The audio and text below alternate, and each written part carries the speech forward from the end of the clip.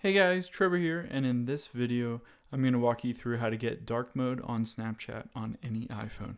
It's pretty quick and easy, so let's jump right in. I have Snapchat open here.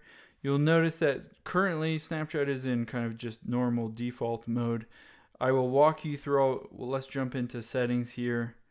Let's just go back out of here. And then if you go into just display and brightness, you can turn on dark mode. It's, kind of the default, system-wide dark mode setting on your iPhone. And then if you get out of here and go back into Snapchat here, you will see that it's not in dark mode. And that's because Snapchat doesn't have a kind of a default dark mode option for the app. However, there are a couple of really cool options you have to be able to kind of change the look and feel and layout of your Snapchat app. So let's again go back into settings. Let's just turn off dark mode here. You'll want to go into accessibility here. And if you scroll down, there it is at the top, display and text size. There are all kinds of really cool options.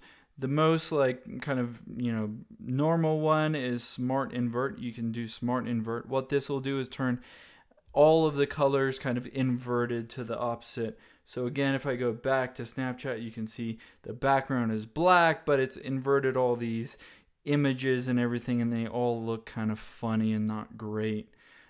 So this is one of your options. It's pretty cool because it adds a black background, but it makes everything else, all the images and everything, look kind of neon.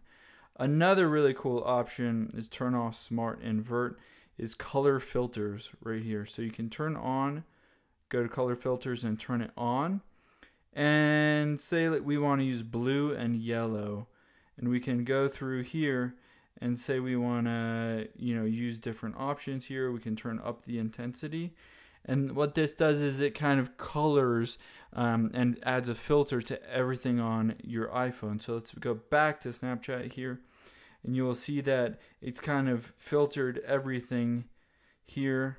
If you go back, let's do just kind of red and green filter here. I think this one might work a little bit better. You can see here everything kind of has a reddish tint to it. All of the images have a reddish tint to it. Same thing with all these images here. Again, the background is white. It doesn't change the background.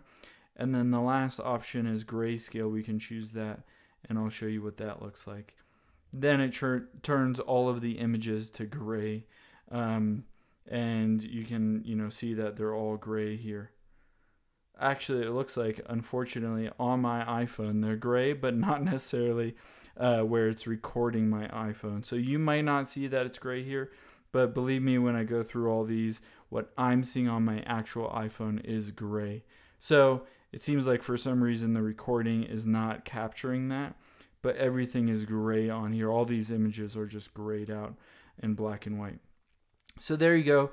Those are some options you have in terms of being able to change the colors.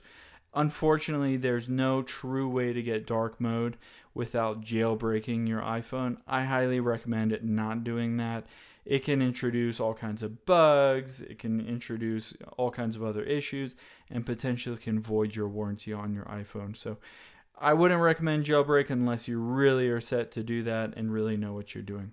But hope this helps. Let us know if you have any questions in the comments below. Make sure to subscribe. Thanks.